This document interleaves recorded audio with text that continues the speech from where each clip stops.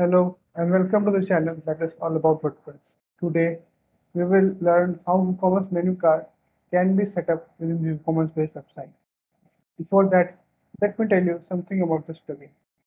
Well, this plugin allows to set up the shopping cart button in the navigation bar. So let's set up this plugin in the admin dashboard and we'll see how it is going to reflect within the front end.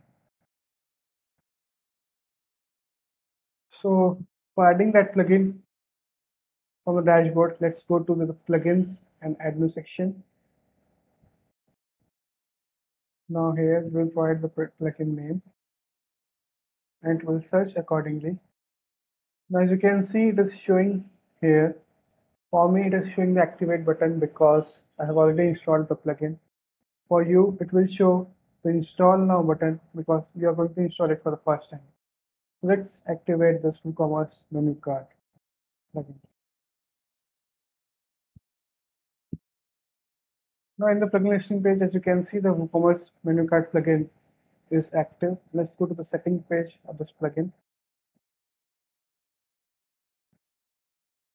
Now, as you can see in the plugin settings page, here you can select which e-commerce plugin you would like menu card to work with. So you can see it's on the WooCommerce. Hide theme supporting cart icon. So I click on that. Select the menu in which you want to display the menu card. So let's select the header menu first. Here, always display cart even if it's empty. Let's click this icon. You display shopping cart icon. Let's check this. Now there is only one icon available because the rest of the icons comes with the pro version. Similarly, if you see uh, here, what would you like to display in the menu? So you can set both prices and items. Similarly, there is alignment that if you want to set, then let's set let it be like aligned to right.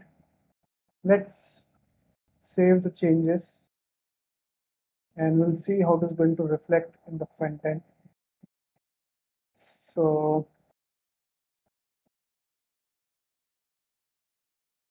in the front end, we will go to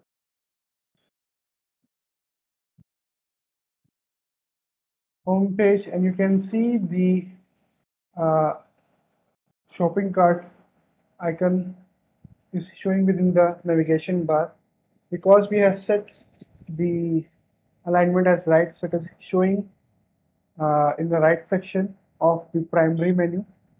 So let's go to the settings section and let's change the menu section, like set a secondary menu, and let's save the changes. Now if we will go to the front end and refresh the page, now you can see the uh, cart icon is set up in the secondary menu. So this is how you can set up the WooCommerce menu card, and you can see how simple it is to set the WooCommerce menu card within the navigation bar. Thank you.